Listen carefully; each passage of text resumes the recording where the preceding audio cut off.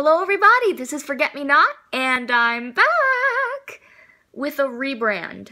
See, this channel used to be a gaming, let's play, kind of voice acting channel, but now it is a Disney College Program vlog. I have just been accepted to the Disney College Program. I just got my acceptance email yesterday, and I am utterly ecstatic. This is the best thing that has happened to me since last March. And this is the next step in my life. I needed this to happen, and it did. I'm going to be living at Disney World and working at Disney World. In case you didn't know, the Disney College Program is an internship program where you work at Disney World, and they provide you housing, and they pay you a decent above minimum wage, and it's like a job with housing and transportation. And as someone who can't drive and is currently living with her parents, this is the best thing that has ever happened to me. Let me just put it like that. So I'm going to be filming the process, and especially, I have an angle I want to go with this whole thing, because a lot of people do vlogs of the Disney College Program, and a lot of people do how-to videos of, there's a culture around this program, and I plan to jump into it, but I plan to be one of the first that I know of to really focus on the angle of being autistic and attempting to do the Disney College Program, because I am definitely autistic. I've gotten an official diagnosis and everything since the hiatus, and hoo boy, the Disney College Program is an intense ordeal. And intense things are especially difficult for autistic people, especially when they don't know exactly what to expect. So, that's what I'm going to be doing with the channel now. I'm going to be an autistic Disney College Program advocate. If you aren't interested in that, I'm sorry. I am. So that's what I'm going to be doing. Since I'm already in progress in my DCP journey, I would like to take the rest of this video to kind of go step by step through what I've done so far, up to the point of completing my acceptance process. Everything that I wish I would have had explained to me in explicit detail before I had to do it myself. The first step of applying to the Disney College Program is the initial application, which you find on DisneyCareers.com under their programs section. You go to the college program button, you look in their drop-down, and you'll see if you have an apply now option. If you don't, that means applications are closed. But if you see an apply now, that means they're open. You can also sign up for a email service that'll let you know when it comes back up. I would recommend that, actually. Unless you are already entrenched in the culture and you have other people to tell you even faster on Twitter and Facebook and stuff. But if applications are open, you hit the apply now button and you get sent to a basic application. I've recorded this 3 times trying to explain this in more detail than I need to, so I'm gonna brush over this. I know I said I'd go into explicit detail, but seriously, I was going into too much detail. You get a couple pages of forms you need to fill out. There's one with your basic information, your name, your age, your contact information, the basic who the heck are you stuff. Then you get one about your education and your college career, because you need to be within the eligibility range of I'm still in college or have recently graduated. The current extension date past graduation is within 24 months of graduating. That's the only reason I got in the program. I don't know if they'll shrink it back down to their former 12 months after graduation once this program kind of runs its course. I don't know. They might keep it at 24. But that page is just basically, where do you go to college, how long are you there, what's your education level, blah, blah, blah, blah, blah. There's a page that discusses your availability, when can you first arrive? What is the first date you can arrive? They'll give like a scroll down sheet of Mondays. It's all Mondays that you arrive. I said that I would be available from July 26th onwards because I'm currently in a local engagement and it ended just before the 26th. But my arrival date ended up being August 16th. So they might not stick exactly to your dates, but they will make sure you don't arrive before you say you're ready. And they will also ask for a release date, like when's the last time you can leave. And they'll keep that in mind as well. I just gave as long as possible because I have no commitments after this current thing I'm doing, other than Disney. So they'll ask like your availability, and they'll ask your experiences in living with roommates, such as like college dorm mates or siblings, and they'll just ask a few questions about that because they want to make sure you're not going to be a hellion to live with. And it's just like a few pages of that, and then there's a page that's like the actual application where you'll talk about your work experience. You can either use the essay box provided or send in a resume as a PDF. I chose the former option because I don't have much job experience. I only had one proper work experience to talk about, so I just did that. And that was good enough. It was a job entertaining in a paid environment, so it worked. It was close enough to Disney stuff that they liked it, I guess. And that's basically what the application is. It's the least explaining necessary part.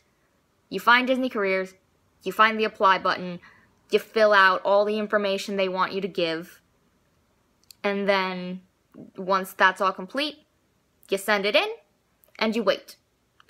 You usually don't have to wait all that long because most of this process is automated.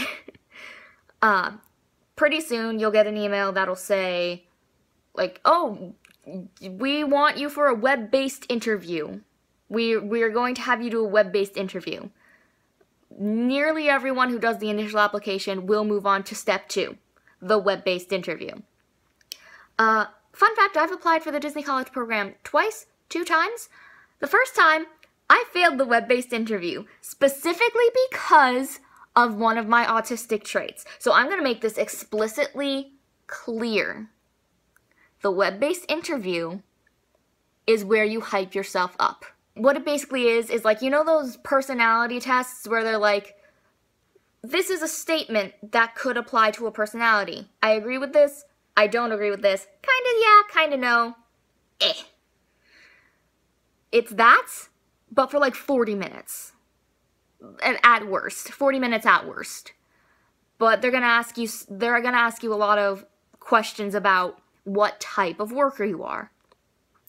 And since I had never really had a job before applying the first time, I answered a lot of questions trepidatiously. Like, how good do you think you'll do with a lot of them are like, how good do you think you'll do with the job? And Disney is looking for people who are going to be like, I'm going to be the best at that job because I'm going to be working at heckin' Disney World. I will do anything it takes to do the best possible at that job. But for someone with low self-esteem and the tendency to be overly literal that most autistics have, that there is a temptation and an instinct to answer brutally honestly instead of optimistically honestly. Be optimistic about yourself. Hype yourself up. Do not give them the worst of yourself. That is what I did my first time, and I failed my web-based interview. There's also a lot of questions that are like, I function best in straightforward environments versus chaotic environments. I like clear instruction versus figuring it out on my own. I like working with people more than working alone. I like being a leader. I like being a follower. Like, don't lie about that stuff, because they're gonna figure out real quick if you like following instructions but you say you want to be a leader because it sounded like a go-getter thing. So be honest in your web-based interview, but do not be brutally honest. Does that make sense? Raise your hand in the comments if it makes sense. Okay.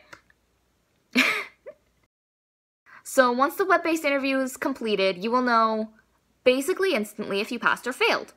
If you fail, you have to wait 6 months to take another web-based interview. That's why I didn't get in before COVID. But you will know instantly whether you succeeded or failed. And if you follow my instructions and are optimistic and kind to yourself and confident in your ability to figure stuff out once you get there, you will succeed. A lot of other bloggers are like, the web-based interview is easy, you don't need to worry about it whatsoever, you just answer the questions. No. An autistic person needs to know you do not be mean to yourself. You do not doubt yourself. Even if you doubt yourself, you do not let them know you doubt yourself. You give them your best.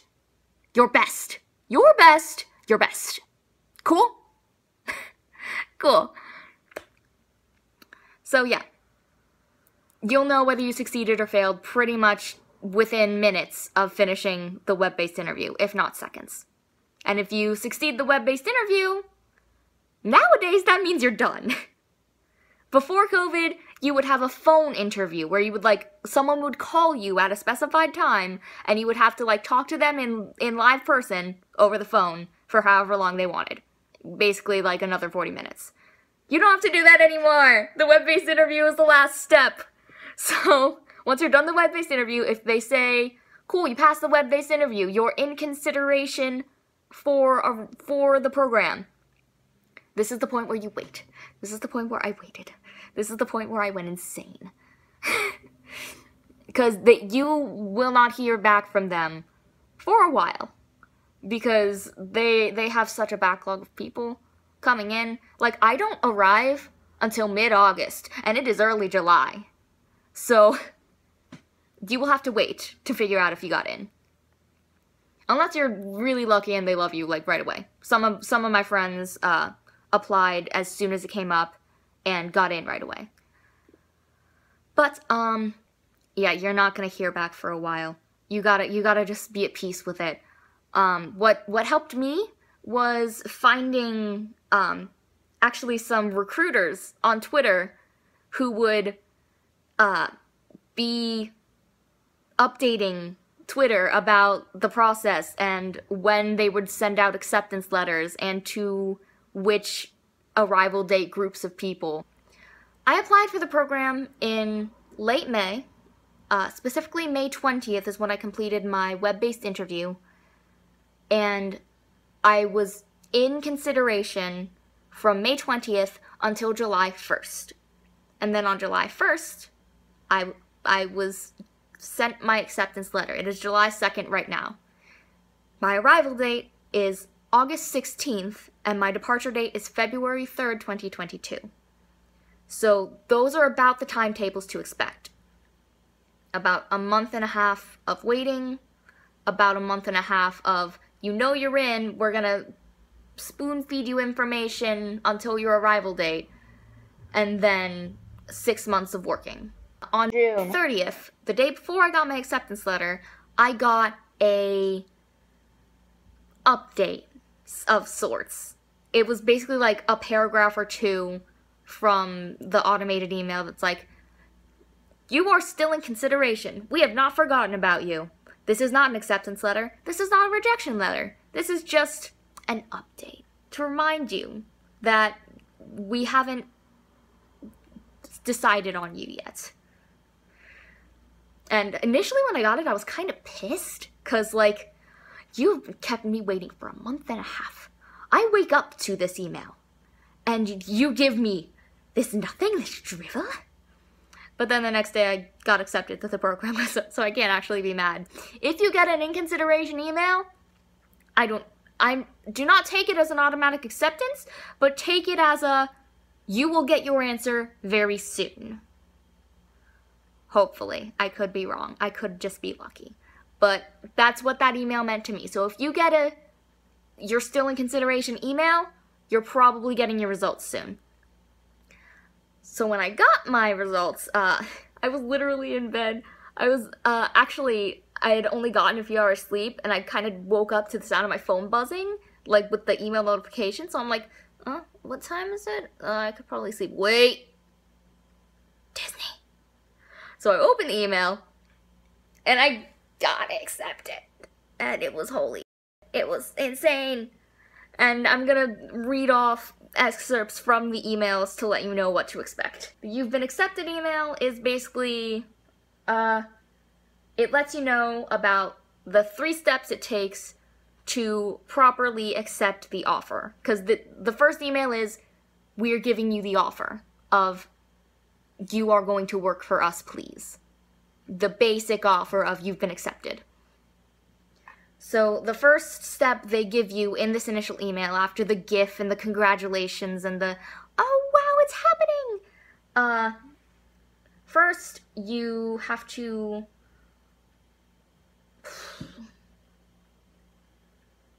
okay. Step 1 says to review and respond to your offer. They give you a link to follow that basically takes you to your dashboard, which is on the website where you apply. You basically have like a profile where you keep track of the job. Kind of like a LinkedIn thing, except I've never used LinkedIn, so it could be totally different. But you go to basically find the Google Doc that is your, like the Google form that is your offer letter. I don't think I saved a copy. It says the printer saved a copy. I should see if I can get a copy of that. Anyway, they basically give you a yes or no, do I accept? You accept. That is step 1. Step 2, submit your program fees and acknowledge your program dates. So after you complete all of step 1 and accept the offer, you get another email that's that sends you a link to a website called Dorms, which is the Disney On-Site Resident Management System. So it's basically like your what handles your apartment and your living situation. Except for it's also for the whole program, because even if you don't do housing, you still have to pay a program fee. Including housing, my fee was $415. Whatever credit or debit card you use to pay that money, make sure it is in the account before you start the process. The start of the process will be like, here, we gave you a username and a password. Sign it in, set your own password, you got an account, cool. Once you start the actual process to submit your program fees, though, once you say, okay, I'm ready to pay, here's, like, let's go, let's give you my information, you have 6 minutes to fill it all out, which, it takes like a minute and a half to get all the info down on one card, but the card I used had like just under the amount required. I thought I had a bit more in my account than I did, and I didn't check ahead of time whether I had exactly $415 or more inside. So when I filled out all the information on my card, it declined. So in a panic, I jumped out of bed. I currently have a sprained ankle, so I hopped on one foot all the way across the house to my mom's room. So I'm like, Mom, I need to borrow your credit card. I'll pay you back, I promise. And I had to do it all on her credit card, which I had time, somehow. 6 minutes is a surprisingly long amount of time, but it does not feel long. Do not stress yourself out. Make sure you have the money before you start the timer. They'll warn you before the timer starts. Make sure you have the money before you start the timer. From there, it's just fill out basic credit card information, the same thing they'd ask for in any purchase, like on Amazon or whatever. And if you have the payment you have been asked to pay in your account, it'll just go through, and they're like, Great, thanks. Thanks for that. You've paid your money. And that will basically be done. But do not leave the dorm's website, because once the payment is done, they're like, okay, great. You have access to the rest of our website. Please fill out another form. And it's kind of like the application form, except it's like all on one page. You give your basic information, you give, I'm trying to remember what's in the, oh, I can check what's in the thing. I can check what's in the thing. Yeah, they ask you your personal information, they make sure to clear your arrival and departure dates. They ask, about your housing preferences, like, do you want to live in the Disney place? Do you need some disability stuff? Do you need would you like gender neutral housing? Would you like to live with a spouse? Are you bringing a vehicle? And then they ask for, like, payment information, emergency contacts. They ask a bit about your school. They just basically ask, will you be considered a full-time student? So, like, are you still in college? Are you still taking your college classes, or are you taking a semester off? If you're still taking college classes from your college while in the Disney College Program, you will say yes to this. If you're not taking college classes while at the Disney College Program from your college, you will say no. And then they'll ask why if you say no. And then that's basically the last thing. Once you have filled out that page, the dorm's registration page, it will be in your dorm's account. It'll be like the first thing that shows up. You click that button, you get sent to that thing, you fill it out, you confirm the information, send that in. That is the completion of step 2 from the initial email. And then once that form is filled out and everything's confirmed, you get sent another email to do step 3 from. Let's see. Step 3, complete required information. There's 2 things. There are 2 links that you need to deal with, and they are both very short.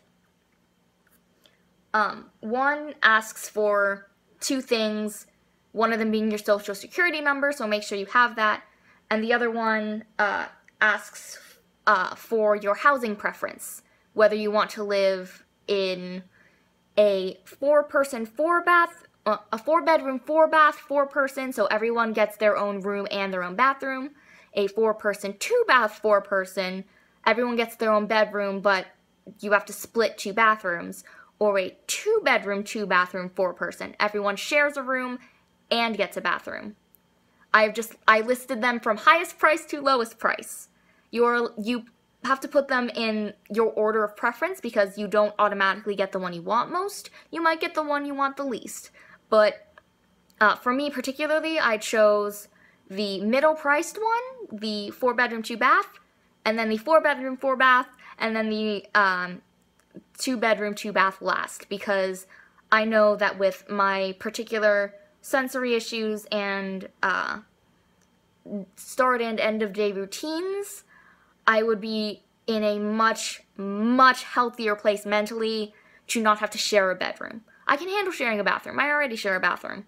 But my lowest choice was the one with shared bedrooms because I would rather have less money to spend and less money in my paycheck than to burn out 3 times as quickly and not be able to continue working. So yeah, those are the last things you need to fill out. And once both of those links are done, that's all you need to do. And let me triple check.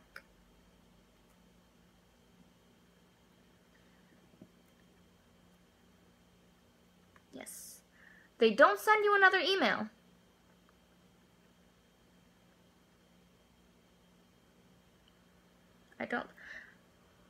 That's worrying me, but both the links they gave me are done.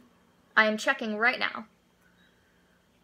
So if you don't get another email after the request for additional information, which is the one that contains the 2 links in step 3, you're okay.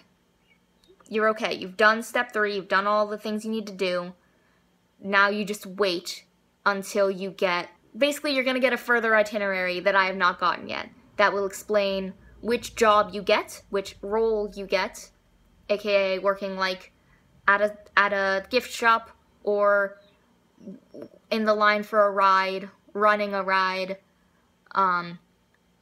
working with characters, like the characters you meet and greet with, working at a hotel, working in a restaurant, etc., etc. There's a lot of options, and that is something I'm going to go into more detail in on a later date because I'm still in process of figuring out some stipulations involving that. I don't know what role I'll have yet, but there are some roles that, due to health concerns, I will not be able to perform. So I'm in the process of filling out some ADA forms that they provide actually in the dorms forms.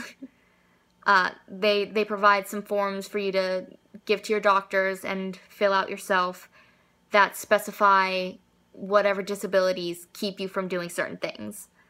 And they're all ADA compliant, so hopefully that'll be safe. I'll talk about that more once that process is complete and I have more information on it. But yeah, that's everything I've done so far in accordance to the Disney College program. I hope this has helped. I plan to go into every step in the process and do some of the fun stuff too. I'm not just going to be a boring nitty-gritties. I'm going to have fun with it too.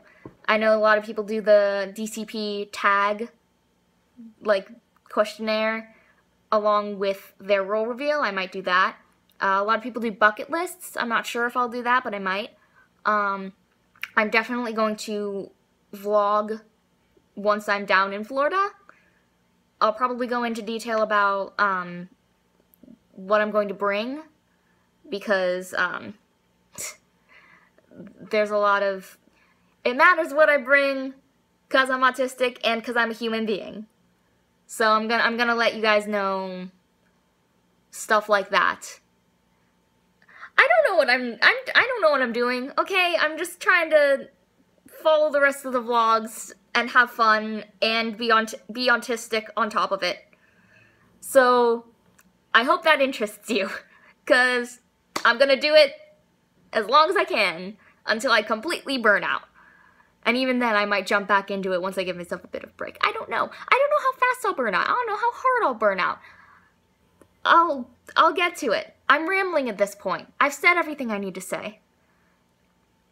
Welcome to the Disney College program. Welcome to my life.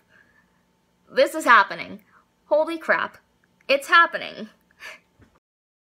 This has been Forget Me Not. Like, comment, subscribe, tell me anything you want to tell me. If you're also in the program or joining the program, talk to me. I would like to make friends. I have a few friends from my college already down there because they applied and got in and then had to not do it because of COVID. But I would like more friends. I would like to get to know more people. That would be wonderful. I also have an Instagram, a Twitter, and a TikTok. I am more active on my TikTok than my Twitter and Instagram because the TikTok was made much more recently. So I've actually used it and not treated it as a hiatus thing. But yeah, check me out on other places. And me! I'm excited to meet you all. I'm excited to do all of this. Bye! Don't forget me.